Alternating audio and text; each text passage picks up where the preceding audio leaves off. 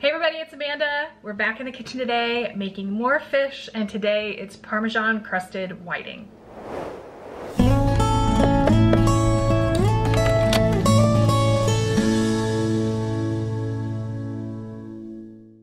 You guys, I am not kidding you. I am loving fish recipes, and I don't know what took me so long to make a bunch of these because honestly, they are so simple. And my favorite thing about fish recipes is the lack of stress in terms of whether or not it is thawed. If something is not thawed and it's fish, you can do it so quickly. So the other day I mentioned that when I have tilapia, I throw a little hot water in it, and then in a couple minutes it's ready. So technically you're supposed to use cold water. With tilapia, I don't think it really matters that much because it's so thin and it's gonna thaw so quickly that it doesn't really make a difference. You're not gonna get any like bacteria or growth or anything, and as long as you cook your fish thoroughly, you're good.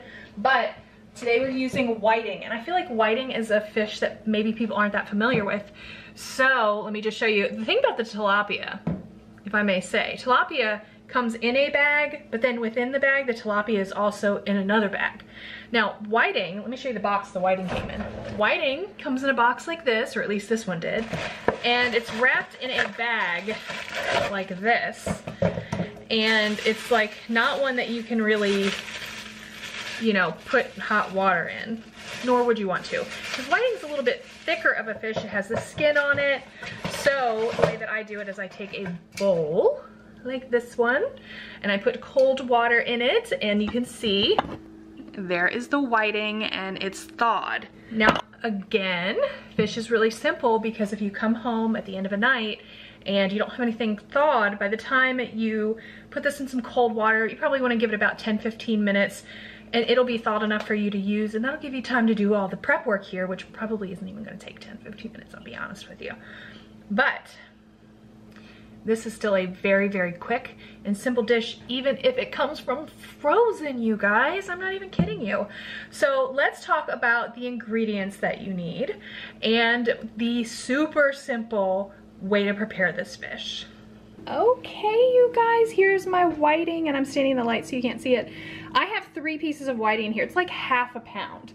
Okay, I'm actually going to make a half recipe today, but in the description box you will find a recipe for a whole pound of whiting or any other similar fish. I'll give you some options down there in the description box if you want to, you know, if you got it like haddock or something else that you want to use. I've used this with haddock, I've used it with tilapia, and of course the whiting, and it's all delicious, but I'm sure you could use other fish if you were inclined.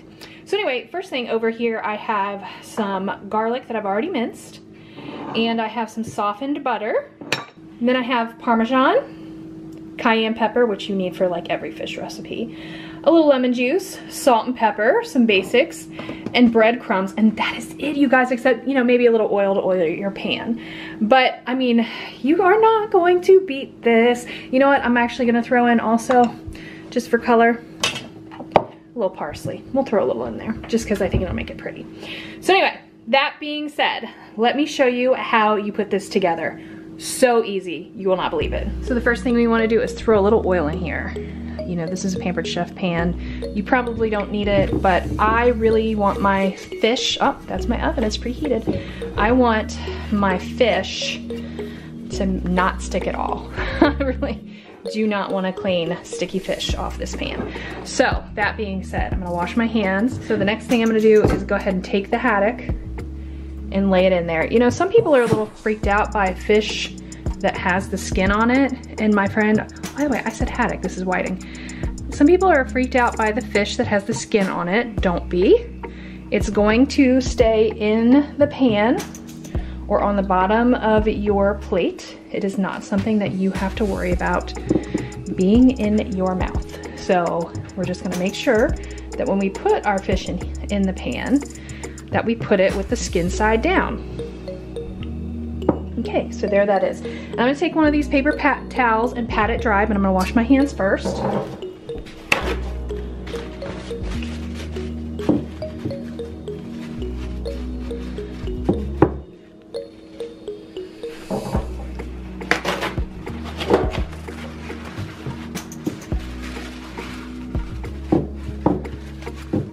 Soaking in water, so it is very moist. And we want to try to get as much moisture off as possible. There we go. There we go. She's really getting dry now. Okay, now to our mix. Okay, so we're gonna go ahead and throw this garlic right on in there. You know, I'm one of those cooks that I use my hands clearly for everything. So, all right, then we are going to add our breadcrumbs. And when we add these breadcrumbs, and this of course, remember, is a half recipe, I'm gonna add 1/3 cup of breadcrumbs. If you were doing a full recipe, like I said down in the description box, you would use 2/3, okay? But we're gonna use 1/3, this is a 2/3 measure, and I'm filling it halfway. It actually has a halfway measure in it on the inside. So we're gonna throw that in there. And then we're gonna add our Parmesan. All right, in the same measuring cup. If you are making a regular recipe, you need 1/3 cup Parmesan, but I'm making a half recipe, so I need a half of a third. So I'm just gonna use the same one and eyeball that half of a third because I don't have a measuring cup for a half of a third cup, you know what I'm saying? So anyway, so there's that. Then we're gonna take our, let's do salt and pepper. So we're gonna do half a teaspoon of salt.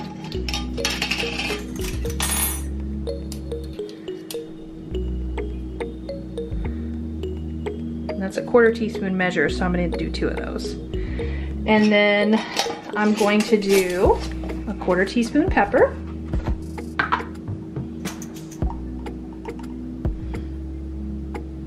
I love having these little measuring spoons for these small measures. They're perfect. Then we're gonna do a 1/4 teaspoon of cayenne, which actually I might even do 1/8 because Rick's doing this and he can't handle a lot of cayenne. But if you like spicy, just go with the recipe. Try the recipe first and then you can add extra if you want. And you know what, I'm throwing in some parsley, so we're just gonna do like a half cup of parsley. Or excuse me, a half cup. Half teaspoon of parsley. Just because it gives it that nice little green that looks so good on a white fish, you know what I'm saying? And look at that. That's all of the ingredients. All right, so now here's what we wanna do. We wanna just stir it up. Make sure you break apart those chunkies. And as soon as we get it stirred up, we're gonna do something kind of special. I'm gonna take a tablespoon of butter, and I'm gonna go ahead and put it in here. That's softened butter, and I'm just gonna break it up in this mix. Now this is what you would normally use a pastry blender for if you were like making biscuits. Did you see my biscuit recipe? But we're just gonna break it up into little crumbs. And that way you have the butter incorporated throughout. Okay? All right, now here is the greatest part. We're just gonna go press this right on top of our whiting. Remember our whiting over here? We're gonna take our little mixture. I'm gonna sprinkle it on top at first. We're gonna try to get it completely covered.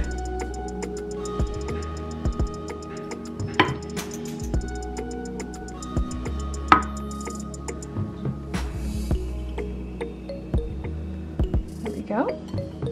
We're gonna use all of it. Do not waste any of this good stuff, okay? It's gonna bake, it's gonna get crispy, it's gonna be amazing. Try to make sure, like, see these side edges? Pat it in there. Make sure you get these tips too, okay? All right. There we go. Now we're pressing it just to make sure it stays good. Okay, so now we're gonna move it to the oven. All right, so the oven has already been preheated to 425. We're gonna put this in for about 15-20 minutes. Okay, so while we're waiting our 20 minutes, this is your other reminder, and you guys, I think this is gonna be, if not your final day, almost your final day. March 27th is the last day to take advantage of the Butcher Box sale, where you get 2 pounds of free salmon in every box for an entire year. That's 24 pounds of free salmon. It is a tremendous deal, and I wanna make sure you guys know about it. If you're thinking about jumping on Butcher Box, now's a really great time. And I hope these fish recipes have been encouraging you to try more fish. ButcherBox has some really great seafood, so keep an eye out there for it if that's something you're interested in. It's hard to find good quality seafood that's ethical, that's something that you can trust, and they have a really great place for it. I love their seafood. So anyway, that is that.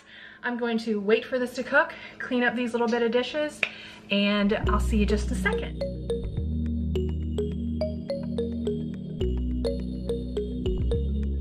You guys, we're just gonna like check it. Oh yeah, see that flake? I stick my fork in and it just comes up in a flake. Right immediately. Look at that.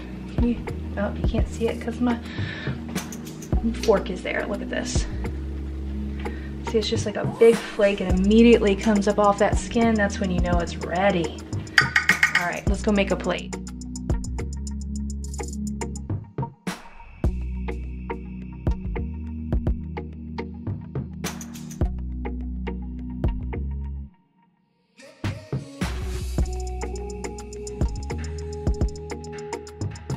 Guys, look at that. Is that not amazing? If you are a mom buying your kids fish sticks, this is what you need to do instead. It was so easy, right? This, like if you're buying TV dinners, what? Real potatoes, real peas, real fish, homemade. Took me like 20 minutes, like literally no time at all. Like no excuse. And let me tell you something. I'm gonna taste it. You will not, this is so much better. So much better. Unbelievably better than any kind of fish stick you could ever get, for real. I don't know about you, but I'm gonna take another bite. When I was little, I used to get fish sticks, and as an adult, I had these memories like fish sticks were so amazing, and then I tried one. I was like, this is not amazing. This is amazing. This is grown-up fish, but crusty and delicious. You wanna try this, for real. So, there you go. Recipe in the description box. Make sure you try it. Make sure you try it. This is amazing. And remember I said about the skin on the bottom? Skin is still on the bottom, I'm telling you. You just dig into it and look, it flakes. Look, it'll just come right off. And the skin is still on the bottom, intact. Nothing to worry about, nothing to feel icky about. If you've cooked it right, it's gonna come off. It's gonna be great. Perfect. Anyway, all right, well that's it. Don't forget, last time, I'm gonna remind you to check out the ButcherBox sale. That link is also, the affiliate link is in my description box. Go check that out and get in on this deal. You guys need more fish in your life, you do. All right, I'm gonna eat my meal. You all have a great day. I'll see you next time. Bye.